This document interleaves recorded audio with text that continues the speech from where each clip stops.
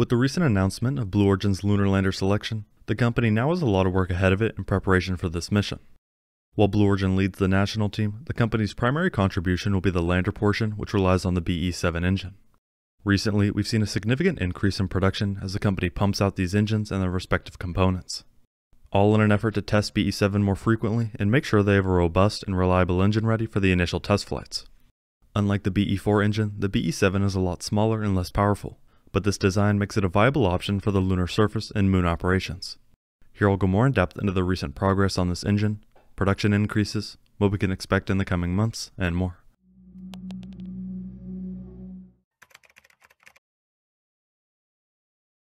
The BE-7 is an additively manufactured, high-performance, dual expander cycle engine, generating 44.5 kilonewtons or 10,000 pound force of thrust.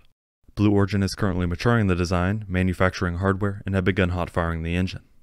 As far as recent testing, just a few months ago in March, the BE-7 team conducted a successful Thrust Chamber Assembly or TCA test at NASA Marshall Space Flight Center Test Stand 116.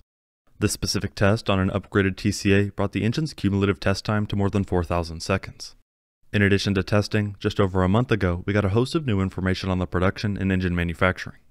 Specifically, on April 18th, Blue Origin tweeted saying, "Pictured here are nickel-based superalloy jackets that get vacuum brazed onto the BE-7 slotted copper liner to complete the regen nozzle.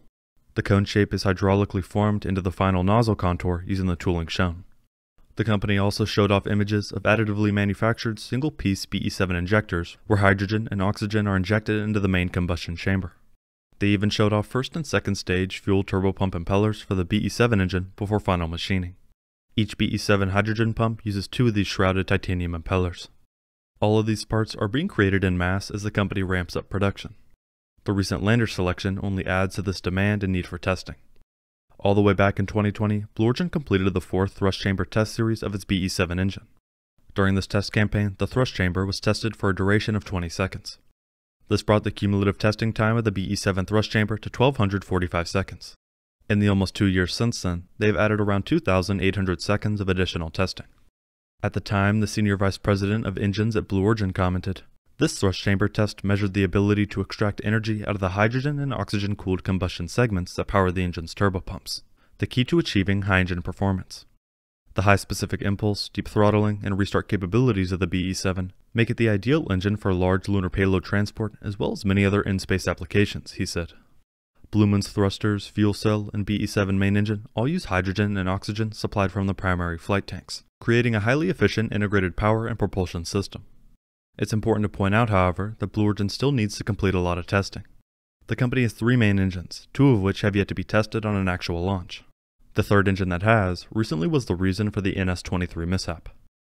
In this case, they determined that a structural fatigue failure of the BE-3 PM engine nozzle during powered flight caused the failure. The structural fatigue was caused by operational temperatures that exceeded the expected and analyzed values of the nozzle material.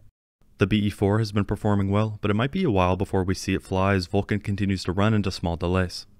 At the same time, each of these engines are very different, and in the case of BE-7, isn't even meant for use on Earth but on the Moon. As more testing continues, we'll get a better idea of the reliability and performance of this hardware. As partially mentioned before, NASA selected Blue Origin to develop a human landing system for the agency's Artemis 5 mission to the Moon.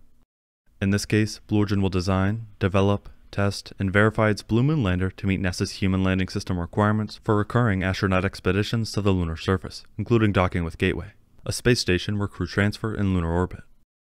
In addition to design and development work, the contract includes 1 uncrewed demonstration mission to the lunar surface before a crewed demo on the Artemis 5 mission in 2029. The total award value of the firm fixed-price contract is $3.4 billion. This uncrewed demo will be one of the first real tests for this engine and the overall hardware. Brent Sherwood, Vice President of Advanced Development Programs at Blue Origin, pointed out, "The BE-7, a turbomachinery-based engine using the most efficient propellants, is optimal for deep space maneuvers and landing on the Moon.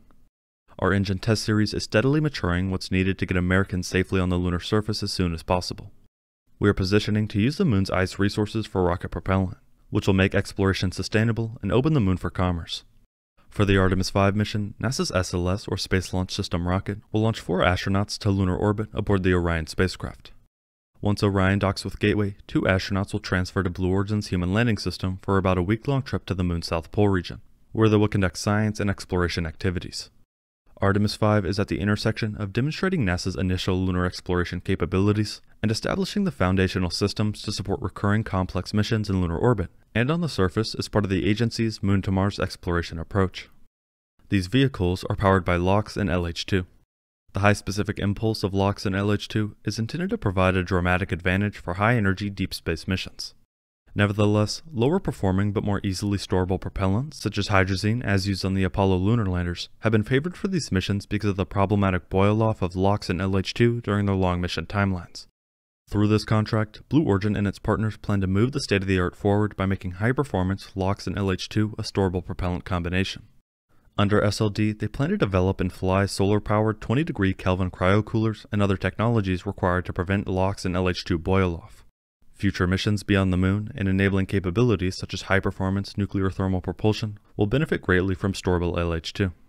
Blue Origin's architecture also prepares for that future day when lunar ice can be used to manufacture LOX and LH2 propellants on the Moon. This is the propellant combination of BE-7. Taking a closer look at the company's Blue Moon lunar lander, you can see in animations and images that they plan to use a single BE-7 engine for the landing. This Blue Moon lander can deliver large infrastructure payloads with high accuracy to pre-positioned systems for future missions. The larger variant of Blue Moon has been designed to land an ascent vehicle, and is part of the National Team Integrated System chosen by NASA to return humans to the Moon. In total, Blue Moon can land multiple metric tons of payload on the lunar surface. The top deck and lower bays easily accommodate a wide variety of payloads, including large payloads and ESPA-class payloads with standard ring port interfaces. There are also lower mounting locations for payloads, useful for closer access to the lunar surface and offloading. The lander provides kilowatts of power to payloads using its fuel cells, allowing for long mission durations and the ability to last through the lunar night.